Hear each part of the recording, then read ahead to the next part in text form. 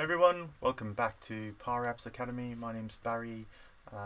In this video we're going to be talking about buttons and colors of buttons. So when you click a button, let's say it changes color as you click it, and then it holds that color until another button is clicked, and then that button gets the color and the other one changes back. So it just helps you identify what the last button was that was clicked, and it holds that until another button is clicked. Might be useful for like changing between tabs in the screen, so you know which tab you're on, that kind of thing. Some other use cases as well. I'm sure there's lots of new ones, but this video is going to teach you how to do that, and some other tips and tricks around colors and settings of colors within your app. So it shouldn't take too long, so hopefully you'll stick by us. And before we jump into it, please do smash up the likes. It really helps us grow our channel and get more videos out to you guys. And hopefully if you appreciate these and you enjoy the content, then you can just very quickly smash that like button. Please subscribe as well. We'd love to have you part of our community and our channel. So let's jump into how the app works quickly, and then we'll show you exactly how to configure it from scratch. Okay, I'm down here now in the corner. Hopefully you can see the screen. Okay, before we go into that, just quickly check out powerappify.com, our partner over here. This is where you can get all the app templates for your business. They're really easy, simple to install, have documentation, all that kind of stuff, and really affordable as well. So you know, do start off here. Check what you can get downloaded and get working on them. Customize them for your business. Easy, very easy to do. Okay, this is the app that we've been working on and we're going to use for our demo today. It's basically a form that you can fill in. Let's just play it quickly. So there's a ticket number. Let's say create new form. And you can see I've clicked on that button. It's gone the dark purple color and it's shown the form. I can select, let's say IT. I could have selected anyone, and let's say I need help installing some software. Obviously it would be more specific. This is just an example. Then I could attach a file. Let's say it's just an image. And then I can, it's just uploading that, there we go, and then I can submit that. There we go. Right, that submits an email to that team or to a ticketing system or whatever you wanted to do, and that's that app. If you want more info about that app, I'll put some links in the links to the videos we've done just to create that below. But let's go back to what we're working on today, and these are these buttons over here. So let's go back into it. You can see I can hide the form. Now that's gone. Now you know which button I've selected. And then if I click on the third one, surprise, you can see, oh, why don't developers like nature? Because it has too many bugs. Right. Okay. No comment. Right, and you can see that one's purple. So that's what we're doing today. And there's also a way I'll show you how you can set colors, because you might have a custom branded color, and every time you want to add that color somewhere, you have to remember what the hex is or whatever the code is for that color, and it can be a bit annoying. So you can create a settings page. So we're going to have a look at how to do that as well. All right, cool. So let's dive right into it. Okay, so I've opened up, this is the app before I've added the buttons and the settings, so I'm going to talk you through everything that needs to be done. Right, let me see if I can find what I need to work on. Okay, right, hopefully you can see the screen. Right, the first thing that we're going to do is we are going to create a new screen. We click over here, just a blank screen. Going to go down to the button and we're going to call this, just to rename, click on those buttons, so we're going to call this,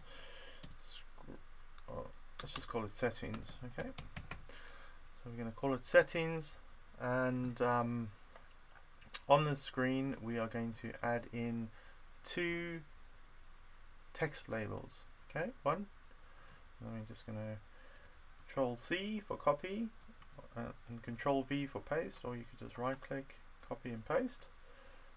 Okay, the first one we're going to call, let's just rename this, yeah, dark purple dot color, American spelling there for you, and then, oh, what happened there? Sorry, let me just, oh, button. Just change the text as well.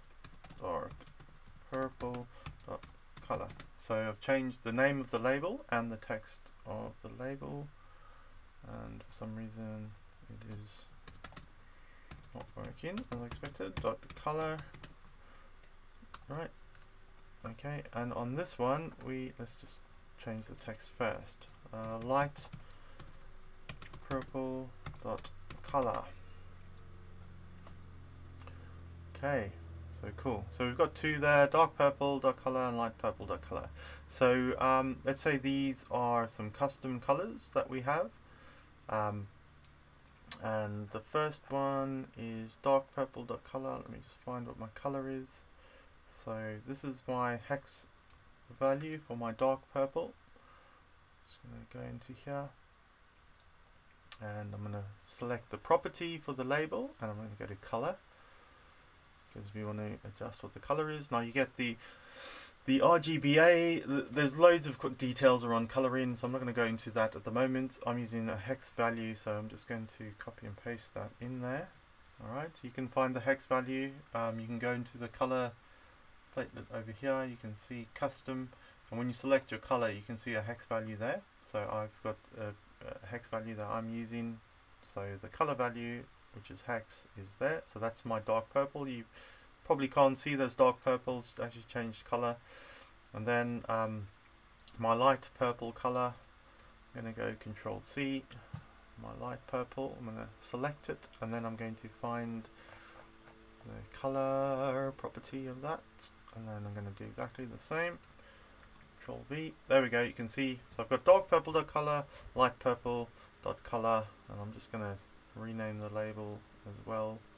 Rename that to light purple dot color. Cool. Alright, so that's my settings screen. I'll show you how that works just now, but we now are going to shoot back to our main screen, and we're going to create some copies. I'm just going to, let's just copy and paste the other way so you can see what I'm doing. Paste. Right, so I just want another button, and I'm going to use Control C and Control V, which is another shortcut to copy and paste on your keyboard. And then I'm going to right, so I'm going to call this hide form. Right, and we're going to call this surprise button. Cool. Alright, so we've got the three buttons. Now what we want to do is we want to, on the on select of the button, we want to set up a variable. Okay, so the variable is going to help us identify when the button's been selected. So I'm just going to click on that, and I've already got all the code that runs on that button anyway, so I'm just going to put it at the top, something new, and we're going to put a comment. Try and put the comments on all your code, guys, and as you do it, it just helps you understand what that line of code does, because it's very easy to lose track after you build it out, and the app gets bigger and bigger. You're going like, oh, what was I trying to do there, and what does that reference? So the more you put in, the better, as soon as you do it as well. To set the color of the button, and then I'm just going to put C button fill property. Okay, that just helps me understand where I need to look to see what this variable does. Then the variable is going to do setting a variable, so I'm setting a global variable here called var button ID, and then I'm going to set the when this button's clicked, I'm going to set the value of that variable to 0. Okay, and then don't forget the semicolon there, because we've got other bits of code down below. So that's simply what it does. Now I'm just going to copy that, Control C. For each button, I'm I am going to, let's just delete this because I copied and pasted this button. I'm just going to set var, I'm just going to set that to false, so it hides everything. It's the opposite. And go back and have a look. You can actually see here there's two ways of setting variables. There's update context, which is used for basically setting variables within a screen, just changes the context of that variable. And then there's a global variable, which is what we're using up here, which is setting this var button ID to 1. For this button, let's just change that to 1. And then I'm going to copy and paste into this surprise button. I'm just going to delete all of this because we don't need any of that for the surprise button. This is going to be 2 and 2 over here. Okay, and then we had some funny joke on that one, didn't we? So if you haven't used the notify, that's what you can use to display some text on the screen when a button's pushed. That's the code for it. Display a message for 6 seconds. So notify. So why don't developers like nature? Because there's too many bugs. Ha ha ha. And then the notification type. There's 3 different options there. This one error just to make it stand out. And then 6,000 milliseconds, which is 6 seconds. So that's what happens when we push that button. Okay, cool. So now we've got our 3 buttons set up. Each one. And what we can do is actually just to help us, we can just add in a label, and then we can set this to that variable that we used when we click a button. So var, what do we put it? Button ID, and just make sure it's white so we can see it. Cool. I think there's something in there. You can use Alt and click on the button. There you can see it's 0. We expect a 1 there and a 2. Cool. Okay, so that's just help us know that the button's been pushed. We can delete that or hide it later. But now we want to actually do the magic that holds the color of the button. Okay, so so what property do you think we need to complete? Add in for each button. Any guesses? If you guessed fill, then you're right. Okay, so fill color is normally for the color of like a text, and if you want to fill something, which is the background color of the button, then you go to fill. And can anyone guess what function we're going to use within the fill? Right, it's an if function, which is what we use for very many things within Power Apps and really useful. So we want to say if that global variable called var button ID, so if var button ID is equal to, what's the var button ID when we click the first one? I think it was 0. Yeah, so if that variable is equal to 0, then now we'd have to remember before we set up the settings page. If we hadn't done that, we would have had to set up, the hex value, and we'd have to go, oh, what was the hex value again? Can we remember? So, but if we use our settings page, we can just go dark purple color. Oh, dark purple color. Sorry, let me just check on something. Dark purple color. Sorry guys, I actually made a mistake, so I'm going to go back and fix it quickly, otherwise that's going to confuse us. So just in here, in the settings page, I've labeled these .color. I'm just going to take the color part out, because the color is the actual property, so we don't want to confuse it. We just want to do light purple and dark purple.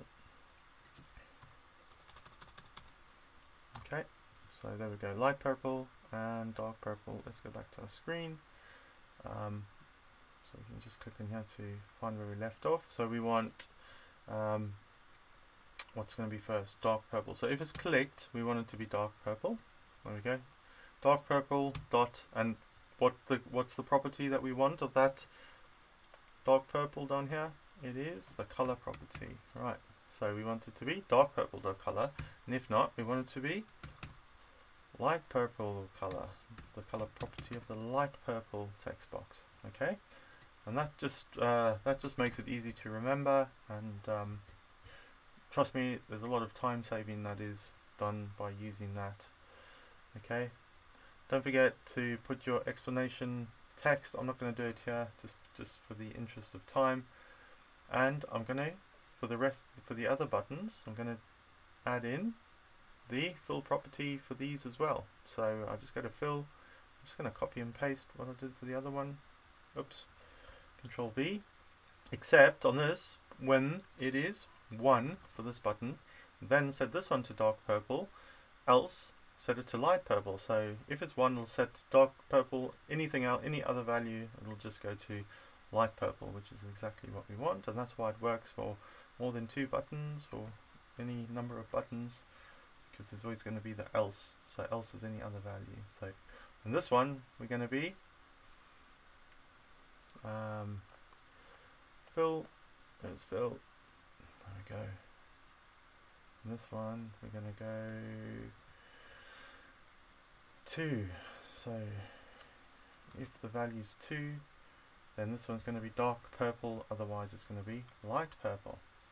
Great, so let's go into play mode. What are we expecting? When we click on this, it's going to go to dark purple. There we go, the other one's changed color. Click on here, you can see it's 1 for this one, and surprise me, there we go. Right, so that's it. Hopefully you found that useful. Another useful tip to learn for your Power Apps development. Just remember, keep it up guys, keep practicing, that's how you get good. Watch loads of videos to learn more. Please like and subscribe, we'll much appreciate it. Otherwise, thanks for listening, and we'll speak to you soon.